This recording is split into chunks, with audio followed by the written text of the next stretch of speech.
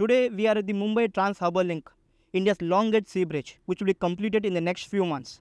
It is said that this 22-kilometer bridge is going to be a game changer for the entire Mumbai metropolitan region. But how? And what's special about this bridge? Let's find out.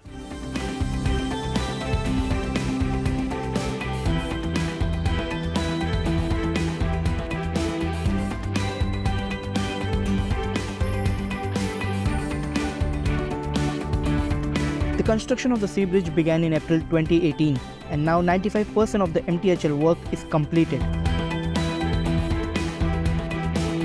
Once fully completed, it will connect South Mumbai with the Raigad region, reducing the travel time from 1.5 hours to just 20 minutes.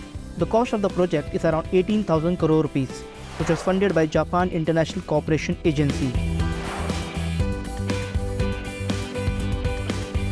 And with this huge amount, Mumbai Metropolitan Region Development Authority (MMRDA) has developed an engineering marvel. MMRDA has used orthotropic steel decks to construct the sea bridge. The route where the sea link is built is one of the busiest navigational channels in the area. Hence, to facilitate the movements of merchant vessels, 70 orthotropic steel decks are used that have the distance between two piers 3 times longer than the norm. Apart from this, a lot of concrete and steel is used for the sea link. Like about 85,000 metric tons of orthotropic steel like steel was used, which is equivalent to the weight of 500 Boeing 747 aircraft, followed by 170,000 metric tons of reinforcement steel, which is equal to 17 times the weight of the Eiffel Tower. Nearly 48,000 km of PT strands were used for the MTHL, which equals 4 times the diameter of the Earth. And next is 975,000 cubic meters of concrete used. It is nearly 6 times the concrete used in the Statue of Liberty. These were some features of the sea bridge. But how this sea bridge will help Mumbai and its people? To know that, we spoke to SVR Srinivas, who led this massive project. So this is supposed to be a 22-kilometer bridge. What's going to be its economical impact on the region, Mumbai metropolitan region, sir? That's a very good question to ask, because it is not just a transportation corridor. It is will be an engine of economic growth for two entities. One is Mumbai and other is the mainland of India, especially the Mumbai metropolitan region. So what this bridge does is, actually it brings the mainland within a distance of 12 to 15 minutes. You know, all of us know, in Mumbai 15 minutes, or any city for that matter, is nothing. I mean, sometimes even Jogeshwari East to Jogeshwari West takes about 20 minutes, right? So if you are able to cross from Mumbai to mainland in 12 to 15 minutes, which means in effect, in realistic terms, in reality it means, actually we are adding a huge land parcel to Mumbai. It is not just a transportation corridor, we are adding land. So just imagine a virgin land is added to Mumbai, what will happen? So now the sky is the limit, and time is for us to create a new growth centers that side. So how will a common citizen who can afford a private transport will be able to use this bridge? Because there is tolling as well. Thank you for asking this question, because you see, generally the tendency is not to allow public transport in buses are not allowed and all that. But I have discussed with Chief Minister and Deputy Chief Minister. So both of them strongly said that we should go and encourage public transport here. So buses will be allowed. We're also working on a pattern whereby we can do a separate body for flying buses here to airport and all that. But in any case, either way, we will go for public transport also, and a common man will be able to use this.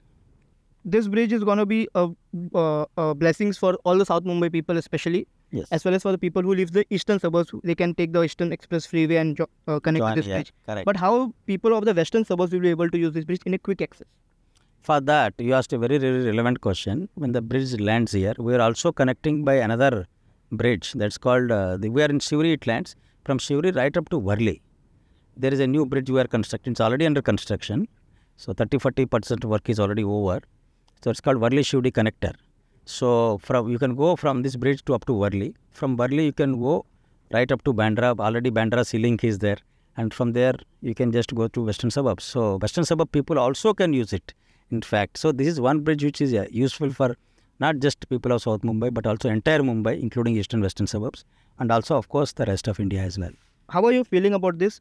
Who all were the people who were involved in making this particular bridge, and what do you have to say about that? See, main thing is a humongous project of this scale and size and complexity would not have been possible but for two major institutions. First main institution which helped us is Government of India. Honorable Prime Minister had actually given immediate approval to this and gave sovereign guarantees and direct disbursal to MMRDA from JICA. And second is the state government. The then state government headed by Sri Fadnavis ji, Honorable the then Chief Minister and present Honorable Deputy Chief Minister. Actually, they have made it possible. Without state government, nothing would have happened without approvals. So that is the main thing. So that required a lot of decisions to be made which were not happening for decades together. It happened. The decisions were taken. But on the other hand, we also have a fantastic team. See, we had about 50-60 teams. But let me tell you, we all worked as a single team. So kudos to the team as well. So yeah, that is how the thing is now coming true. Where can we expect this bridge to be completely available to the people of Mumbai? We have now connected last week to the mainland. Okay. And I must also tell you, Honorable Chief Minister Sri Shinde ji used to come here many times. And he said we should finish it by November. So even our Deputy Chief Minister also said we should finish by November. State government is saying that we should finish by November, end of November. So I think we are ready for it. And so that it can be used from December onwards, perhaps this year. Apart from being an economic corridor, this 6-lane sea bridge will also comprise 3 new features unprecedented in Indian infrastructure history. First, the sea bridge will have an open road tolling system. With the help of this feature, vehicles will be able to pay the toll tax without stopping or lowering their vehicle speed. Second, the location of the MTHL is one of the habitats of flamingos. Hence, to prevent disturbance or damage to the flamingos' habitat, the MTHL team deployed reverse circulation drilling for pile foundations. This technique was used for the first time in India. The habitat of the flamingos is still wholly intact. And third, the MTHL team has used special crash barriers on the sea bridge, which are tested in Seoul. Regular crash barriers take the impact of the crash. However, this special barrier will push the car back on the road. So this India's longest sea bridge will be operational by November-December 2023. It will not just help the common citizens to travel from South Mumbai to the Raigad area in just 20 minutes, but it will prove to be a game changer for the entire Mumbai metropolitan region.